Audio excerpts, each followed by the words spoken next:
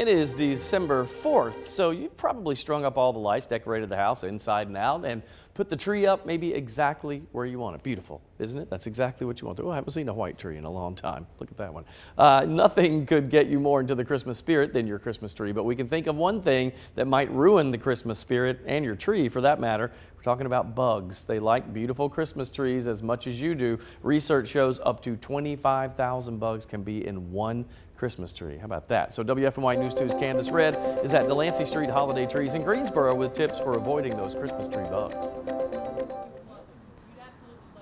Good morning, Eric. Did I hear you say up to 25,000 bugs could be in just one Christmas tree? Nobody wants that problem, especially inside of their home, and that's exactly why I'm joined with Crystal here. We have been talking about how to get rid of Christmas tree bugs. What would you say is the first step?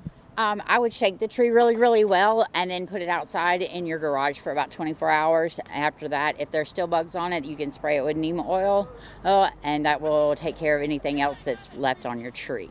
All right, that sounds like a simple task to do. I know here at Delancey Street, you all make sure that there are no bugs in a Christmas tree, but talk to me about some things that someone could possibly find in their Christmas tree. I know we were talking about off camera, you said bird's nest. Is that a real deal? Yes, you can find bird's nest. A lot of times if you don't shake the trees out good, you can have little critters, spiders, stuff like that. Nothing major. Most of the time the animals move off before they're netted and put in the backs of the trucks and stuff, so it's not an issue.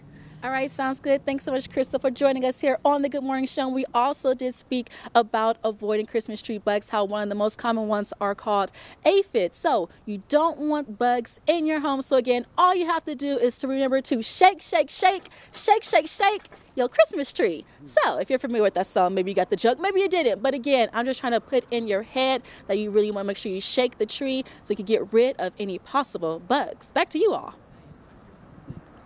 Never too early for Casey and the Sunshine Band. Thanks, Candace. For more ways to avoid Christmas tree bugs, just visit our website, WFMYnews2.com. Look for this story. We have it there in the Good Morning Show section.